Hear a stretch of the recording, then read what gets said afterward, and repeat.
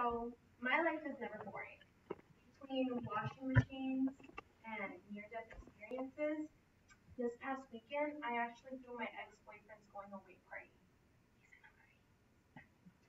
So in my past 19 years of experience or so, I've kind of learned how to love, be loved, and share that love. And today I'm going to go a little bit in depth of how my coming of being was brought up by my community, my family, and my ex's family. For the record, they love me more than they love him. So I grew up in East LA. You know, it's a pretty active community. And I remember when I was in the first grade, there was this man. He looked a lot like Dobby from Harry Potter. Big ears, pointy nose. I remember he would follow my mom and I and my little brother to the bus stop after coming out of school. And I remember telling my mom, like, hey, look, he wants to talk to us, he wants to talk to us. And my mom was like, stop, because she was gossiping with the other community ladies. And I remember at one point she even sat me down next to him. Long story short, one day he actually ended up following us home. Pretty scarring. Second grade, I remember I am the only daughter of the family. I am also my grandparents' only granddaughter of the family, so I have a little bratty side to me. And, because of this, I'm also daddy's little girl. I wasn't exactly mommy's little favorite princess because I was everything but a princess with her. I would get into a lot of trouble. She would nag on my dad, and my dad kind of didn't like the way she would react to me and my actions. So every time daddy would come home, I would be crying, telling him that mommy put me in timeout. All he would do is embrace me and love me in his arms. So I would tend to kind of pit my mom and dad against each other. That in mind. At 9 years old, I remember I started getting into a little more trouble. My dad was kind of just over trying to embrace me in his arms.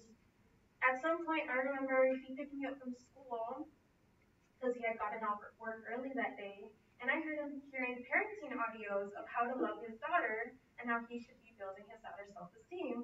And I remember I was like, what is it that I'm doing wrong that my dad has to consult these parenting audios to know how to parent me?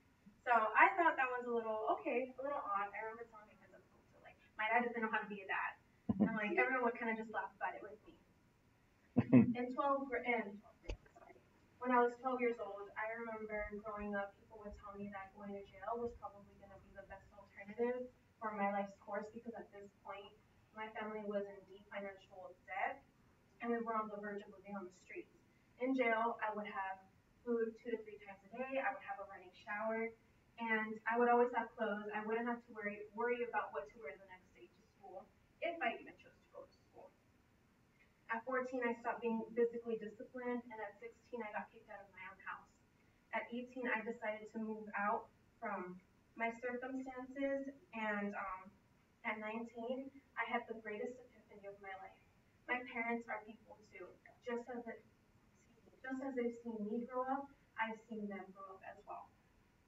See, my parents didn't exactly have parents of their own, mostly because they were also abandoned as kids, both of them.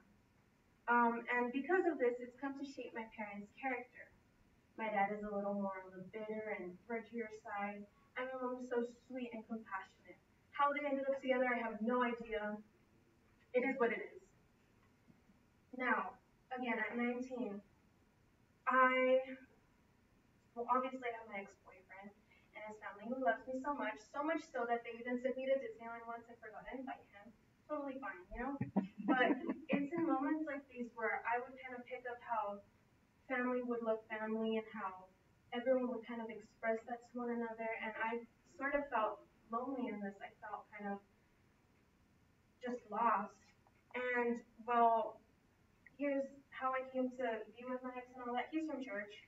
Worst mistake, don't date anybody from church. But yeah, my church family, again, also happens to be my ex's family, they are emotionally intelligent, and it is through their grace and their actions and their love. When I got kicked out, they let me move in with them. They gave me a place to shelter me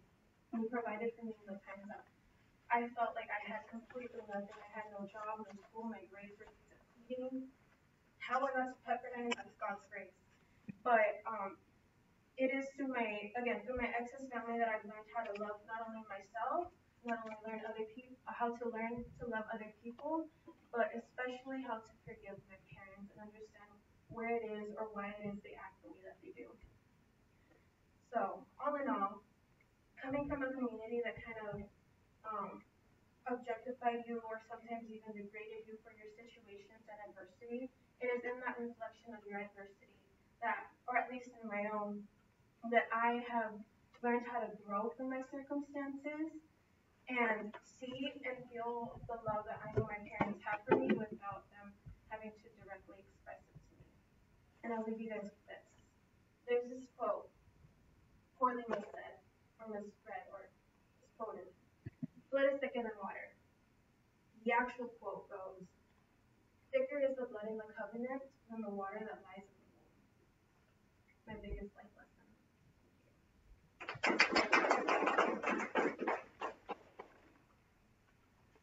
What'd you think? I need water. Yeah, well,